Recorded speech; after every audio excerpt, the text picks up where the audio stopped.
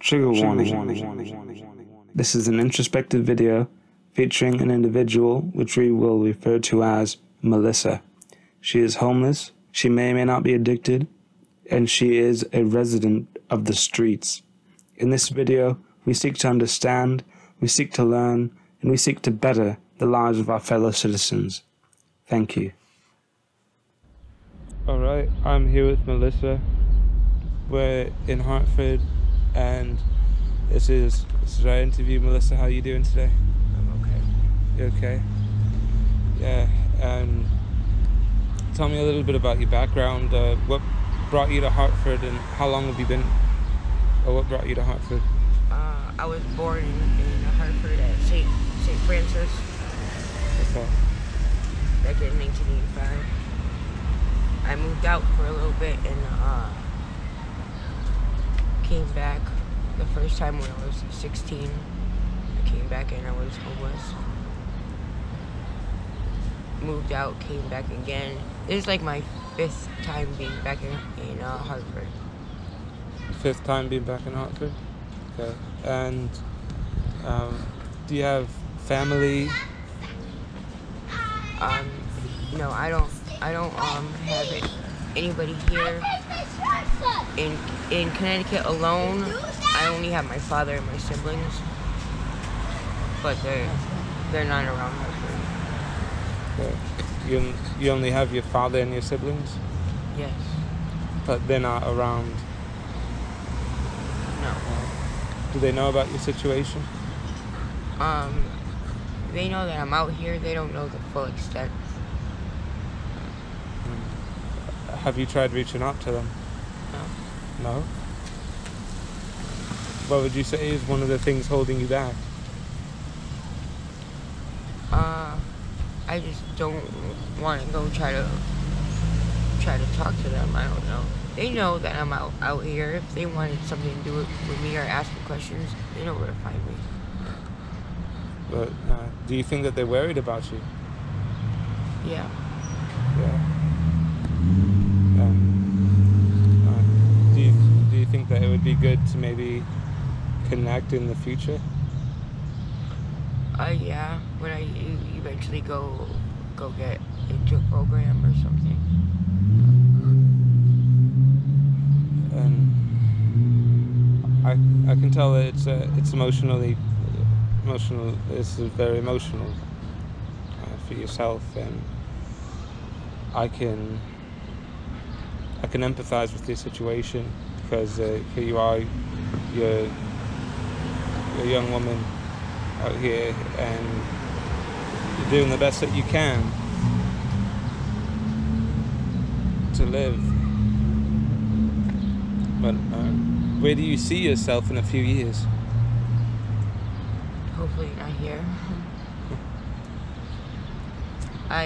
I would like to go into a program and get some help, because I have a lot of talent, you know.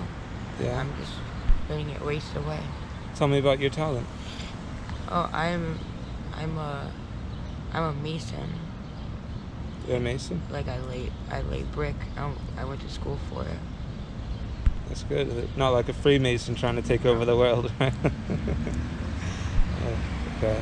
So you lay brick. You know how to build. You know how to, like, probably some of the buildings around us. You could at least have a hand in building something like that and maintaining. Mm-hmm. So you have a skill and a talent. How did you learn how to do that? I was in a halfway house. Okay. So as part of rehabilitation, they taught you how to lay brick and be a mason and to do things like that. Do you think that the state has helped you, or do you think that they could reach out more? I don't feel like they've helped. We were told one time, being in a soup kitchen about 4.5, 5 years ago, that the city of Hartford got like millions of dollars to help with the homeless, and there's still so many people out here, so many people that go hungry every day, you know, so many people that are at risk for a lot of fucked up shit. So it's like, what did Hartford really do with that money that was supposed to help? I think Connecticut's a bunch of bullcrap.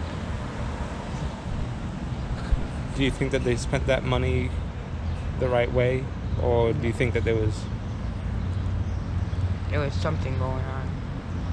They put it in their pockets to go on vacation or something, you know? Or they're using it for different projects. Who really knows? Okay, so you feel like they're not using it as it was meant to be used. Now, I'll ask you, what do you think they can do better?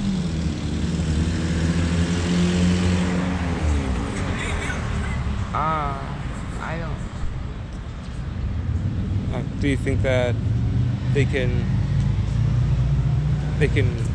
reach out more, or that they can talk to you guys to get your opinion on things? Do you think there's a communication? Yeah, I don't think they really reach out. You know, like I ran into somebody the other day, and he got evicted. He said he's gone to a lot of different programs and organizations around that the internet said will help him, and everybody just closed the door on him. And they just closed the door on them. Oh my God. So now that's another homeless person. So, what is it like being a female out here in the streets, homeless? I have to imagine there's some danger. Yeah, a lot of these men around here don't care. They'll put their hands on a female. Really? So you're saying that there's men out here that are like they act aggressive, that they're so mad within themselves that they don't have whatever it is that they want, whatever their drug of choice or alcohol, I don't know. They get so angry, and I've been a victim of it. I've watched it happen. They will put their hands on a female who's done nothing wrong to them. That just means that they're a little bitch. Yeah, that's true. That's what I would say as well. I'd like to see them try that with someone their size and see what happens. Now, what's one of the, like, have you ever seen anything dangerous out here? Like, just speaking on people putting their hands on each other, have you seen anything like a risk to life out here? Yeah, I've seen females get kidnapped. Kidnapped? And you've seen that? Mm-hmm. Yeah. And it was a danger to myself because I witnessed it, and I felt like they were gonna come back for me.